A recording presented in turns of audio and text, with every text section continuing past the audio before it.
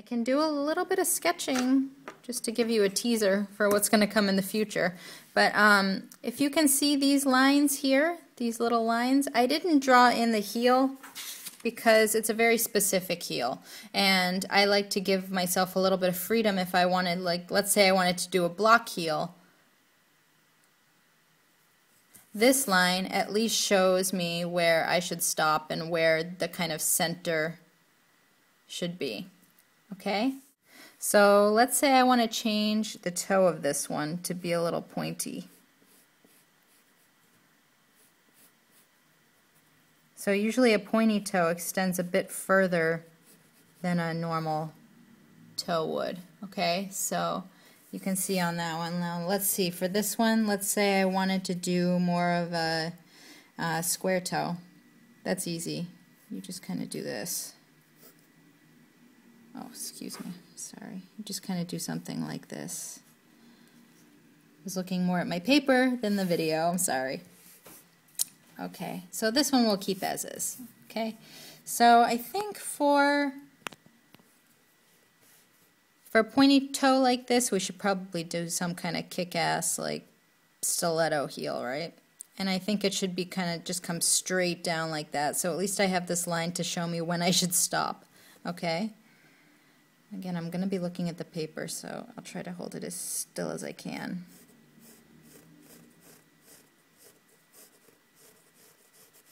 Just kind of do a guideline there, right? And then let's say I wanted to do some kind of like sharp angle here.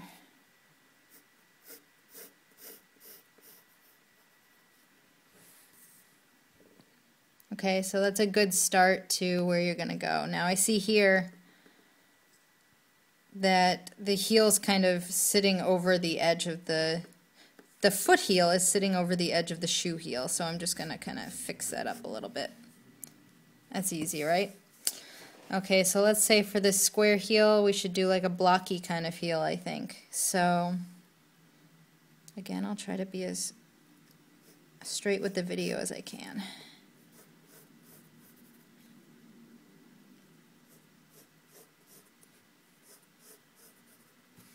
So again, this is just about getting your ideas out, trying to make a light line with your pencil, and then you can go back over it with marker afterwards. So then for this one, what should we do? Let's do a wedge. All right. So we'll do some kind of curvy wedge because I've seen a lot of those recently, like Alexander McQueen.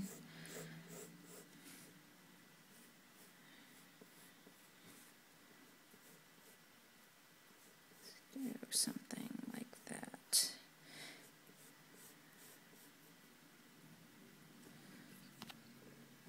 Okay, so those are the three. I'm going to ink them in and then we'll get right back to you.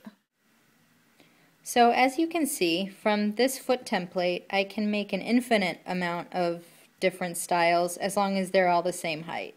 So I can do different toe shapes, I can do different heels and wedges. I could add a platform if I wanted. I can show you how to do that a little bit later. Okay?